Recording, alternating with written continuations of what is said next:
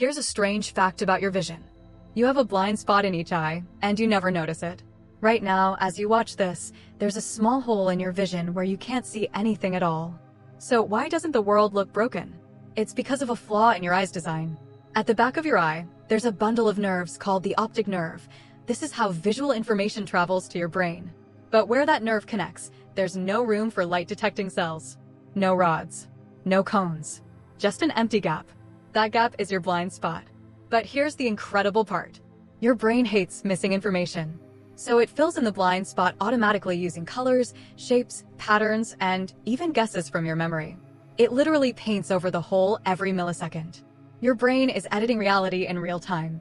And if your eyes are looking at something complex, like a crowd or a city, your brain works even harder, blending the missing area into the background so smoothly you can't notice it. So right now, as you look around, part of what you're seeing isn't the world at all. It's your brain's best guess.